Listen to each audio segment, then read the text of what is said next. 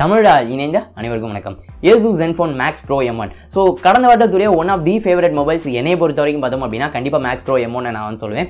அதுடைய அடுத்த ஜென்ரேஷனாக வர போகிற Max Pro M2 ரொம்பவே சீக்கிரம் லான்ச் பண்ண மாதிரி தெரியுது. பட் இந்த ஸ்மார்ட் ஃபோனை நான் கடந்த 10 நாட்களுக்கு மேலே 15 நாட்கள் கிட்டக்க நான் இதை வந்து பயன்படுத்தியிருக்கேன். ஸோ இந்த வீடியோவில் நம்ம இந்த Max Pro M2 15,000 ரூபாய்க்குள்ளே இருக்கிற பட்ஜெட்டில் இதுதான் பெஸ்ட்டாக, இந்த மொபைல் நீங்கள் வாங்கலாமா, குறை நிறைகள் எல்லாத்தையும் இந்த வீடியோவில் பார்க்கலாம். ஸோ இந்த வீடியோவில் நம்ம இந்த Zenfone Max Pro M2 உடைய முழுமையான விமர்சனத்தை பார்க்கலாம்.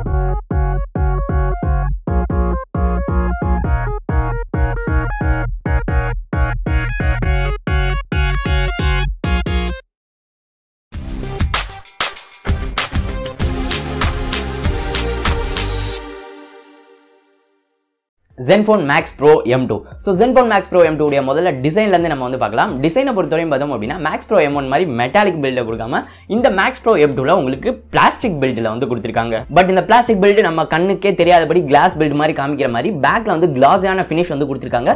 அது பார்க்கறதுக்கு ரொம்பவே நல்லா இருக்குது அப்படின்னு தான் நம்ம வந்து சொல்லணும். கண்டிப்பாகவே வந்து ஒரு ப்ரீமியமான லுக்கை கொடுக்குது, குறிப்பாக இந்த ஃபோன் சேல் ஆகிற பட்ஜெட் செக்மெண்ட்டை பொறுத்த வரைக்கும். பட் இந்த Zenfone Max Pro M2 பின்னாடி பக்கத்துலேருந்து பார்க்கறதுக்கு எவ்வளோ அழகாக இருக்கும். பட் அந்த அளவுக்கு அதிகமாக ஸ்க்ராச்சஸ், ஃபிங்கர் பிரிண்ட்ஸ் எல்லாமே வந்து விழுகுது.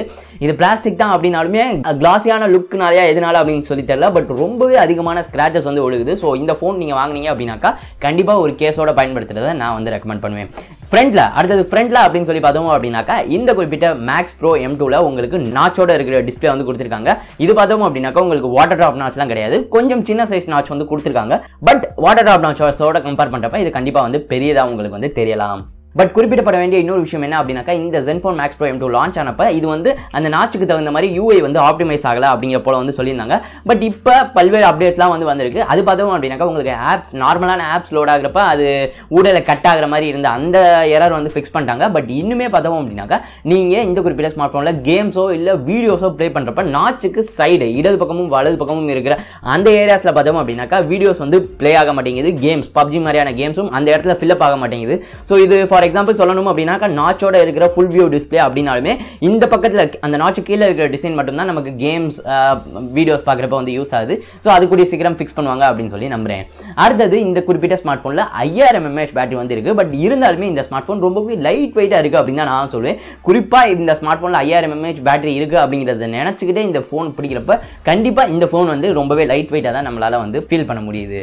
மேலும் இந்த குறிப்பிட்ட நாச்சை பார்த்தோம் அப்படின்னாக்கா இவங்க வாட்டர் ட்ராப் நாச் கொடுக்கல அப்படின்னாலும் அந்த நாச்சை வேஸ்ட் பண்ணாமல் இதில் வந்து 2 முக்கியமான விஷயங்கள் கொடுத்துருக்காங்க. ஒன்று பார்த்தோம் அப்படின்னாக்கா ஃப்ரண்ட் ஃப்ளாஷ் வந்து கொடுத்துருக்காங்க.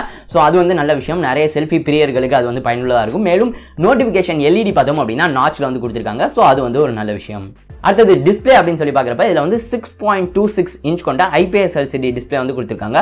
Full HD Plus அப்படிங்கிற அந்த ரெசல்யூஷனில் இந்த குறிப்பிட்ட ஸ்மார்ட் ஃபோனுடைய டிஸ்பிளே பொறுத்தவரையும் வியூவிங் ஆங்கிள்ஸ், பிரைட்னஸ் லெவல்ஸ் எல்லாமே வந்து ரொம்பவே வந்து நல்லா இருக்குது அப்படின்னு சொல்லி நான் சொல்லுவேன். டேரெக்டாக சன்லைட் கீழே நம்ம யூஸ் பண்ணுறப்ப இது பார்த்தோம் அப்படின்னாக்கா டிஸ்பிளே நல்லா இருக்குது அப்படின்னு சொல்லி சொல்லுவேன். கண்டிப்பாக தி பெஸ்ட் வந்து கிடையாது, பட் நார்மலாக உங்களுக்கு ப்ரௌஸ் பண்ணுறதுக்கு இல்லை கால்ஸ் பண்ணுறதுக்கு எல்லாமே டேரெக்ட் சன்லைட்டில் கூட டிஸ்பிளே வந்து நல்லா தான் வந்து இருக்குது. மேலும் இந்த குறிப்பிட்ட டிஸ்பிளேவுடைய ஒரு மிகப்பெரிய விற்பனை புள்ளி என்ன அப்படின்னு சொல்லி பார்த்தோம் அப்படின்னா இந்த டிஸ்பிளேக்கு ப்ரொடெக்ஷனாக Gorilla Glass 6 ப்ரொடெக்ஷன் வந்து கொடுத்துருக்காங்க. இந்த குறிப்பிட்ட பட்ஜெட்டில் Gorilla Glass பார்க்குறதே அரிது. ஸோ அப்படி இருக்க பட்ஜெட்டில் Gorilla Glass 6 கொடுத்துருக்காங்க அப்படிங்கிறது ரொம்பவே நல்ல விஷயம். பட் இருந்தாலுமே ஒரு ஸ்க்ரீன் கார்டு, ஒரு ஸ்க்ராச்சஸ் விழுகாமல் இருக்கிறதுக்கு அப்ளை பண்ணுறதை நான் பர்சனலாக ரெக்கமெண்ட் பண்ணுவேன். அடுத்தது ப்ராசர். இந்த குறிப்பிட்ட ஸ்மார்ட் ஃபோனில் பார்த்தோம் அப்படின்னாக்கா இப்போ budget segment smart ஃபோன்ஸுடைய go to ப்ராசராக இருக்கிற Qualcomm Snapdragon 660 ப்ராசர் வந்து கொடுத்துருக்காங்க. 660லேயே நிறைய வேரியன்ட்ஸ் வந்து இருக்குது. இது பார்த்தோம் அப்படின்னாக்கா அந்த மேக்ஸிமம் கிளாக்கிங் ஸ்பீடு இருக்கிற அந்த 660 கிடையாது, கொஞ்சம் அண்டர் கிளாக்டாக இருக்கிற 660 தான். பட் தினசரி பயன்பாட்டில் உங்களுக்கு அது எதுவும் தெரியாது. மேலும் குறிப்பிடப்பட வேண்டிய இன்னொரு விஷயம் என்ன அப்படின்னாக்கா கண்டிப்பாகவே இந்த அண்டர் கிளாக்டு 660 636 விட மச் பெட்டரான பெர்ஃபார்மன்ஸ் கொடுக்குது அப்படிங்கிறத சொல்லியே வந்து ஆகணும். கேமிங் அப்படின்னு சொல்லி பார்க்குறப்ப பப்ஜி, Asphalt 9 மாதிரியான ரொம்பவே ஹெவியான கேம்ஸை கூட இந்த குறிப்பிட்ட ஸ்மார்ட் ஃபோன் ஸ்மூத்தாக வந்து ஹேண்டில் பண்ணுது.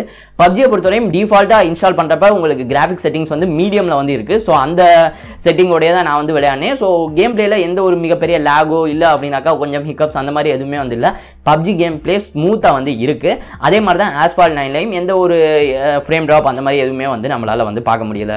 அடுத்தது கேம் விளையாடுறப்ப ஃபோன் ஹீட் ஆகுதா அப்படின்னு சொல்லி கேட்டிங்க அப்படின்னாக்கா ஓவர் ஹீட் இல்லை அப்படின்னா ஹீட்டிங் அப்படிங்கிற அந்த ஒரு விஷயம் போல. பட் நான் நோட்டீஸ் பண்ணது என்ன அப்படின்னாக்கா பப்ஜியில் ஒரு 2-3 மேட்சஸ் தொடர்ந்து நம்ம விளையாடுறப்ப பின்பக்கம் வந்து குறிப்பாக இந்த பக்கம் பார்த்தோம் அப்படின்னாக்கா கொஞ்சம் கை வைக்கிறதுக்கு வார்மாக வந்துருக்கு. ஓவர் ஹீட்டிங் இல்லை அப்படின்னா ஹீட்டிங் அப்படின்னு கூட சொல்ல மாட்டேன், கொஞ்சம் வார்மாக வந்து வெதுன்னு அந்த மாதிரி அந்த மீனிங்கில் வந்து எடுத்துக்கோங்க. அந்த மாதிரி வந்து இருக்குது. பட் ஓவர் ஹீட்டிங் அப்படிங்கிறது வந்து போகவே இல்லை. இதற்கு முக்கியமாக இந்த பிளாஸ்டிக் பேக்குமே ஒரு காரணமாக வந்து இருக்கலாம், இந்த ஹீட் வந்து அவ்வளவா வெளியே தெரியாமல் இருக்கிறதுக்கு. பட் கேம் பிளே எவ்வளோ நேரம் விளையாண்டாலும் எந்த ஒரு லேகும் இல்லை அப்படிங்கிறது குறிப்பிடப்பட வேண்டிய விஷயம். அடுத்தது சாஃப்ட்வேர். இது பார்த்தோம் அப்படின்னா கிட்டத்தட்ட ஸ்டாக் ஆண்ட்ராய்டு மாதிரியான ஒரு யூஐயோட வந்து கொடுத்துருக்காங்க. ஆண்ட்ராய்டு ஓரியோவோட வந்து கொடுத்துருக்காங்க. ஆண்ட்ராய்டு பை அப்டேட் எப்போ வரும் அப்படிங்கிற போல பல நண்பர்கள் வந்து கேட்டுட்டு இருக்கீங்க. ஸ்டேபிள் பை அப்டேட் எப்போ வருது அப்படிங்கிற போல அஃபிஷியலான தேதி தெரியல. தெரிஞ்சிச்சு அப்படின்னா நான் டிஸ்கிரிப்ஷனில் இல்லை அப்படின்னா ட்விட்டரில் அப்டேட் பண்ணுறேன், செக் பண்ணிக்கோங்க. நம்ம எல்லா ஸ்மார்ட் ஃபோனுடைய அப்டேட்ஸ் பற்றி ட்விட்டரில் தான் அப்டேட் பண்ணிட்டு இருப்போம். ஸோ நீங்கள் இன்னும் ஃபாலோ பண்ணல அப்படின்னா மறந்து ஃபாலோ பண்ணுங்க. லிங்க் வந்து பின் கமெண்ட்டில் கொடுத்துருக்கேன். சாஃப்ட்வேர் அப்படின்னு சொல்லி பார்க்குறப்ப இந்த குறிப்பிட்ட ஸ்மார்ட் ஃபோனுக்கு நான் மீ நோட் 3லேருந்து வந்தேன். ஸோ மீ யூஐலேருந்து இந்த ஸ்மார்ட் ஃபோனுக்கு வரப்போ அந்த ஆட்ஸ் இல்லாத ஒரு விஷயம் வந்து எனக்கு இப்போ பர்சனலாக எனக்கு ரொம்பவே பெரிதாக தெரியுது. பிகாஸ் மீ நோட் 3ல இப்போ நிறையவே வந்து ஆட்ஸ் நம்மளால் பார்க்க முடியுது. ஸோ அப்படி இருக்கிற பட்சத்தில் இதில் அந்த ஸ்டாக் ஆண்ட்ராய்டு மாதிரியான ஆட் ஃப்ரீ எக்ஸ்பீரியன்ஸ் ரொம்பவே வந்து எனக்கு பர்சனலாக பிடிச்சிருக்கு. மேலும் அந்த ஆப் லான்ச்சருமே இருக்கிறதும் எனக்கு வந்து பர்சனலாக வந்து பிடிச்சிருக்கு அப்படின்னு சொல்லி நான் சொல்லுவேன் இந்த குறிப்பிட்ட மேக்ஸ் ப்ரோ M2 பொறுத்தவரை. பட் இந்த யூஐல எனக்கு நான் மிஸ் பண்ண ஒரு சில விஷயங்கள் அப்படின்னு சொல்லி பார்த்தோம் அப்படின்னாக்கா உங்களுக்கு டிஸ்பிளேல நீங்கள் எந்த இடத்துல இருந்து ஸ்வைப் டவுன் பண்ணீங்க அப்படின்னாலும் இந்த நோட்டிஃபிகேஷன் ஷேட் வந்து MIUI வந்து வரும். அது அந்த மாதிரியான ஒரு சில ஆப்டிமைசேஷன்ஸை இதில் நான் கண்டிப்பாகவே வந்து மிஸ் பண்ணுறேன் அப்படின்னு தான் நான் சொல்லுவேன். ஸோ அதை தாண்டி பார்க்குறப்ப இந்த க்ளீனான ஸ்டாக் ஆண்ட்ராய்டு யூஐ கண்டிப்பாகவே வந்து எனக்கு வந்து பிடிச்சிருக்கு. அடுத்தது இந்த குறிப்பிட்ட ஸ்மார்ட் ஃபோனுடைய ரேம் மேனேஜ்மெண்ட், அதாவது நிறைய ஆப்ஸை ஒரே சமயத்தில் பயன்படுத்துகிறப்ப எப்படி இருக்குது அப்படிங்கிற பொறுத்தவரை நான் யூஸ் பண்ண இந்த மாடல் பார்த்தோம் அப்படின்னா 4GB RAM 64GB inter memory model. அது வந்து நான் வந்து யூஸ் பண்ணேன். 3GB RAM மாடல் தான் பேஸ் மாடல், அது நான் யூஸ் பண்ணல. 4GB RAM மாடல் தான் பயன்படுத்தினேன். இதில் என்னை பொறுத்தவரையும் டே டு டே ஆப்ஸ் எல்லாமே வந்து பேக்ரவுண்டில் ரன்னிங்லேயே வந்து இருந்துச்சு. ஸோ ரேம் மேனேஜ்மெண்ட் எந்த ஒரு பிரச்சனையும் இல்லை. நிறைய ஆப்ஸ் சைமல்டேனியஸாக வச்சுட்டு இருக்கப்ப கூட பேக்ரவுண்ட்லேருந்து ஆப்ஸ் எதுவுமே டெலிட் ஆகுது. ஸோ அந்த மட்டும் நல்லா இருக்குது. பட் ரொம்பவே 2-3 ஹெவியான கேம்ஸ் இருக்கிற பட்சத்தில் நிறைய 10-15 அந்த மாதிரி ஆப்ஸ் இருக்கிறப்ப அது வந்து தடுமாறுது. அது 4GB ரேமுக்கு அக்செப்டபிள் அப்படின்னு தான் நான் வந்து சொல்லுவேன். அடுத்தது சென்சார்ஸ். இந்த குறிப்பிட்ட ஸ்மார்ட் ஃபோனில் பேக்கில் வந்து ஃபிங்கர் பிரிண்ட் சென்சார் வந்து கொடுத்துருக்காங்க. Zenfone Max Pro M1 உடைய ஒரு மிகப்பெரிய பிரச்சனையாக பார்க்கப்பட்டது அதுடைய ரொம்பவே ஸ்லோவான ஃபிங்கர் பிரிண்ட் சென்சார் தான். அதவே பல்வேறு அப்டேட்ஸ்க்கு பிறகு சரி பண்ணாங்க. பட் இந்த Max Pro M2 கண்டிப்பாகவே வந்து ரொம்பவே ஃபாஸ்டரான ஃபிங்கர் பிரிண்ட் சென்சார் அப்படின்னு சொல்லி கண்டிப்பாகவே வந்து நம்மளால சொல்ல முடியும். ஜஸ்ட் நீங்கள் டேப் பண்ணவனே வந்து அன்லாக் ஆயிடுது. ஸோ Asusக்கு இந்த இடத்துல வந்து பாராட்டுகள் Max Pro M2ல ஃபிங்கர் பிரிண்ட் சென்சாரை ரொம்பவே வேகப்படுத்தினதுக்கு. அடுத்தது இந்த குறிப்பிட்ட ஸ்மார்ட் ஃபோனில் ஃபேஸ் அன்லாக்கும் வந்து கொடுத்துருக்காங்க. ஸோ அதுவுமே வந்து ரொம்பவே ஃபாஸ்ட்டாக வந்து ஒர்க் ஆகுது. Most of the times finger print சென்சாரை விட நான் ஃபேஸ் அன்லாக் தான் வந்து யூஸ் பண்ணிட்டு இருந்தேன். ஸோ அதுவுமே வந்து ரொம்பவே ஃபாஸ்ட்டாக இருக்குது அப்படின்னு சொல்லி நம்ம வந்து சொல்லணும். இதை தவிர ஜைரோஸ்கோப் சென்சார் வரையும் அனைத்து பேசிக் சென்சார்ஸும் வந்து இந்த ஸ்மார்ட் ஃபோனில் வந்து கொடுத்துருக்காங்க. மேலும் இந்த குறிப்பிட்ட ஸ்மார்ட் ஃபோனில் வைட் வைன் L1 சப்போர்ட் வந்து இருக்குது. ஸோ நீங்கள் வந்து Netflix Amazon பிரைமில் HD content stream பண்ணுறதுக்கு இந்த ஸ்மார்ட் ஃபோன் கரெக்டானதாக வந்து இருக்கும். மேலும் Zenfone Max Pro M2ல dual VoLTE out of the பாக்ஸில் சப்போர்ட் வந்து பண்ணுது. மேலும் உங்களுக்கு dedicated micro SD card slot வந்து கொடுத்துருக்காங்க. ஸோ நீங்கள் 2 சிம்ஸ் மற்றும் ஒரு மைக்ரோ SD கார்டு ஒரே சமயத்தில் பயன்படுத்த முடியும். ஸோ அது வந்து ரொம்பவே நல்ல விஷயம். பட் சென்சார்ஸை பொறுத்தவரைக்கும் ஸ்கிப் பண்ணியிருக்க ஒரு விஷயம் அப்படின்னு சொல்லி பார்த்தோம் அப்படின்னா இதில் வந்து 5 GHz வைஃபை பேண்டுக்கான சப்போர்ட் வந்து இல்லை. ஸோ நீங்கள் 2.4 GHz வைஃபை பேண்டை தான் வந்து டிபெண்ட் பண்ணியிருக்கணும். 5 GHz வைஃபை பேண்ட் சப்போர்ட் வந்து இந்த குறிப்பிட்ட ஸ்மார்ட் ஃபோனில் வந்து இல்லை. இதை தவிர கால் குவாலிட்டிஸ் அப்படின்னு சொல்லி பார்க்குறப்ப எல்லாமே வந்து ஸ்மூத்தாக வந்து இருந்துச்சு. நான் பேசுகிறதும் சரி, அடுத்த எண்ணில் பேசுகிறதும் சரி, ஸ்பீக்கர் மூலமாக பேசுகிறப்பையும் ஸ்பீக்கர் அப்படின்னு சொல்லி பார்க்குறப்ப கீழே சிங்கிள் ஸ்பீக்கர் தான் கொடுத்துருக்காங்க. பட் இது ரொம்பவே லவுடாக வந்து இருக்குது, கிளியராகவும் வந்து இருக்குது. பட் ஒரு பிரச்சனை நான் நோட் பண்ணது என்ன அப்படின்னாக்கா பப்ஜி மாதிரியான கேம்ஸ் விளையாடுறப்ப நீங்கள் கையை வச்சு மறைச்சிட்டிங்க அப்படின்னா கண்டிப்பாகவே வந்து வால்யூம் வந்து பிளாக் சவுண்ட் வந்து பிளாக் ஆகிடுது. ஸோ அதை வந்து கொஞ்சம் வந்து நோட் பண்ணணும். ஹெட்ஃபோன் ஜாக்கை பொறுத்தவரையும் ஹெட்ஃபோன் ஜாக்லேருந்து வர அவுட்புட் பார்த்தோம் அப்படின்னாக்கா நார்மலாக வந்து இருக்குது, ரொம்ப எக்ஸ்ட்ரானரி கிடையாது. பட் பேஸ் கொஞ்சம் எலிவேட் ஆகிற மாதிரி நான் வந்து பார்த்தேன். ஸோ அது வந்து ஹெட்ஃபோன் ஜாக்கும் வந்து இந்த ஸ்மார்ட் ஃபோனில் கொடுத்துருக்காங்க. மேலும் நான் முன்பே குறிப்பிட்டது போல நாட்சில் LED நோட்டிஃபிகேஷன் லைட்டும் கொடுத்துருக்காங்க. ஸோ அது வந்து ஒரு நல்ல விஷயம். அடுத்தது கேமராஸ் அப்படின்னு சொல்லி பார்க்குறப்ப பேக்ல வந்து டூவல் கேமரா செட்டப் வந்து கொடுத்துருக்காங்க. 12 mega pixel primary camera f1.8 அபர்ச்சரோடையும் 5 mega pixel secondary கேமராவும் கொடுத்துருக்காங்க. ஃப்ரண்ட்ல வந்து ஒரு 13 mega pixel f2.0 அபர்ச்சரோட front facing camera வந்து கொடுத்துருக்காங்க செல்ஃபீஸ்க்காக. இந்த குறிப்பிட்ட ஸ்மார்ட் ஃபோன் கேமராஸை பொறுத்தவரையும் ஆல்ரெடி நம்ம ஒரு வீடியோ வந்து பண்ணியிருந்தோம், எப்படி கூகுள் கேமராவை வந்து இந்த குறிப்பிட்ட ஸ்மார்ட் ஃபோனில் இம்போர்ட் பண்ணி யூஸ் பண்ணுறது.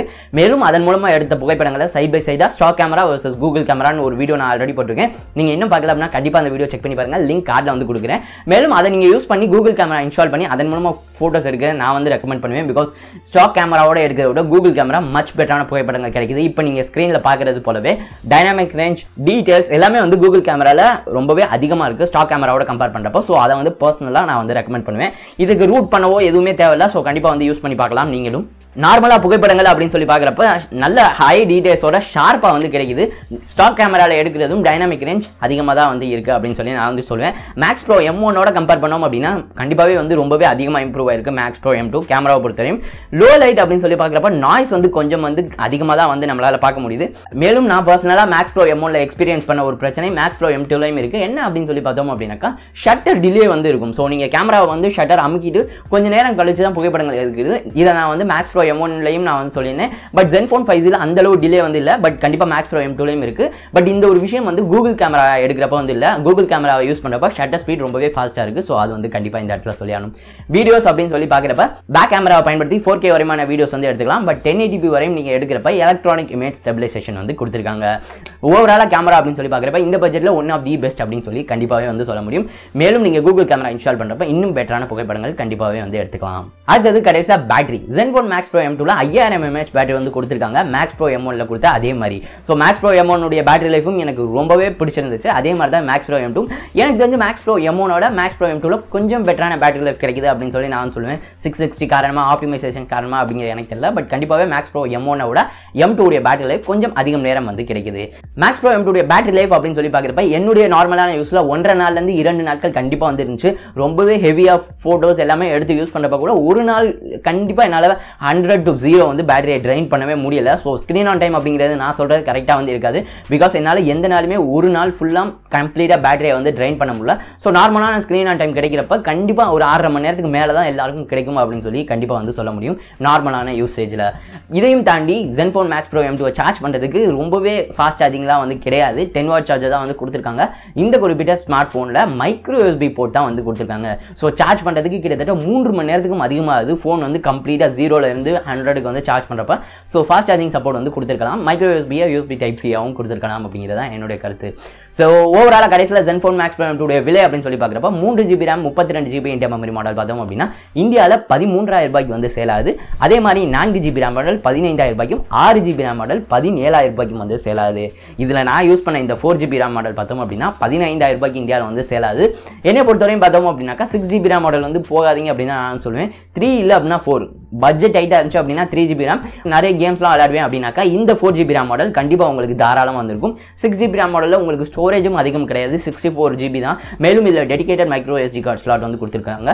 ஸோ அது எல்லாத்தையும் வச்சு பார்க்குறப்ப 13,000க்கு மேக்ஸ் ப்ரோ M2 ஸ்டார்டிங் அந்த 3GB RAM மாடலாக இருக்கட்டும், இல்லை அப்படின்னா 15,000 ரூபாய்க்கு விற்கிற இந்த 4GB RAM மாடலாக இருக்கட்டும், இந்த பட்ஜெட் செக்மெண்ட்டில் கண்டிப்பாக one of the must by அப்படின்னு சொல்லி கண்டிப்பாக வந்து சொல்ல முடியும். நல்ல பெர்ஃபார்மன்ஸ், ஒரு கிட்டத்தட்ட ஸ்டாக் ஆண்ட்ராய்ட் மாதிரியா இருக்கிற UI, நல்ல கேமராஸ், பெஸ்ட் பேட்டரி லைஃப் இந்த பட்ஜெட்டில் அப்படின்னு சொல்லிட்டு மேக்ஸ் ப்ரோ M2 ஸ்கிப் பண்ணுறதுக்கு ரொம்ப வாய்ப்புகள் கம்மி தான். ஸோ கண்டிப்பாகவே வந்து இந்த வருடத்துடைய one of the best budget smart phones அப்படின்னு சொல்லி கண்டிப்பாக மேக்ஸ் ப்ரோ M2 நான் சொல்லுவேன். ஸோ இந்த வீடியோ பிடிச்சிருக்கும் அப்படின்னு சொல்லி நம்புறேன். மேக்ஸ் ப்ரோ M2 பற்றி நீங்கள் என்ன நினைக்கிறீங்க அப்படிங்கிற கமெண்ட் பண்ணுங்கள். இந்த வீடியோ பிடிச்சிருந்தா மறந்தாமல் இந்த வீடியோ லைக் பண்ணி உங்கள் நண்பர்களோடையும் ஷேர் பண்ணுங்கள். அவங்க பட்ஜெட்டில் ஒரு ஸ்மார்ட் ஃபோன் வாங்குறப்ப இதையும் வந்து கன்சிடர் பண்ணிக்கிட்டும் குறை நிறைகள் எல்லாத்தையும் தெரிஞ்சுக்கிட்டு டெக் Satire இன்னும் சப்ஸ்கிரைப் பண்ணல அப்படின்னா மறந்துடாமல் சப்ஸ்கிரைப் பண்ணுங்கள். இந்த நாள் இனிய நாளாக வேண்டும். நன்றி.